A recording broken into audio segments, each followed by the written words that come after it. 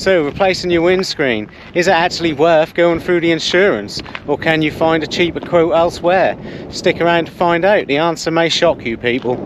So anyone who saw my last video knows that there was a bit of an issue with the windscreen on the Bongo and it had to be replaced. A huge stone hit the windscreen. Now I've had a crack in this windscreen for a while, but it didn't really need replacing because it wasn't in the view of vision. And I don't think this one is, but it's going to be bad because this one's really bad. Check this out.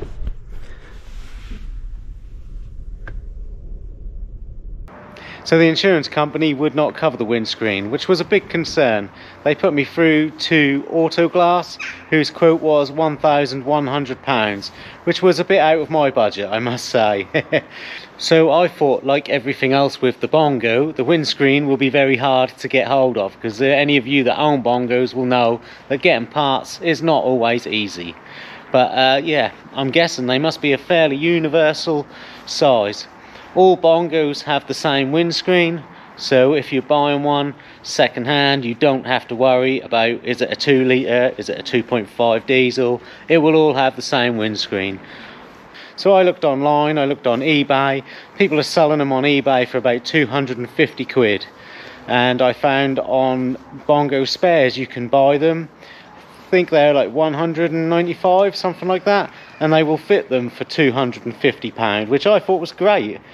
So some insurance companies will only pay the first £500 and then you will have to pay the rest. Now, if that was the case and I went with the Autoglass quote, I would still have had to pay £600, which is still a lot of money.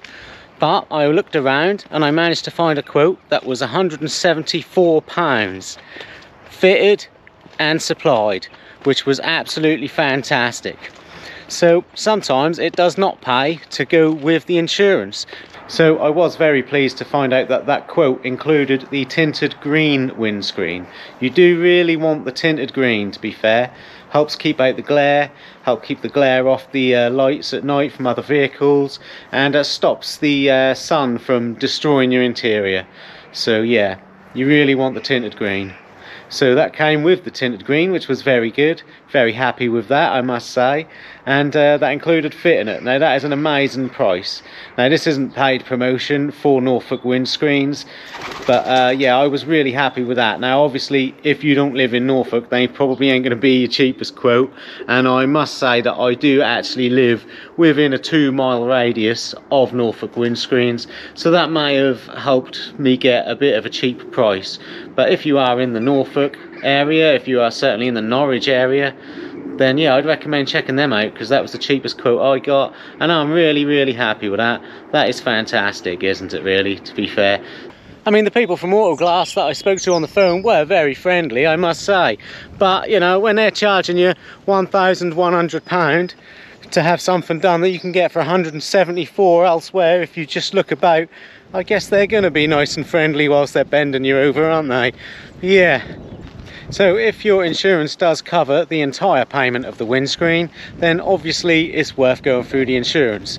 If, however, they will only cover a certain amount, then you need to be checking yourself and getting quotes, because you will find it cheaper elsewhere. So if you don't learn anything from this video and you do go through Autoglass, do not tell them it is an import, tell them it is an MPV. If they know it is a Bongo MPV, they will charge you a lot less than if you tell them it is a Bongo import.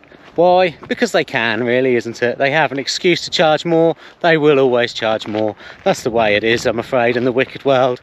We will get bent over any chance they can bend us over. 174 quid, I'm well happy with that. That is fantastic, really, isn't it? That means Bongo Ben can get out and carry on living the dream, people. Yep, because £1,100 was just totally out of my budget. There's just no way. I can't afford that kind of money, for God's sake. Taking the mick.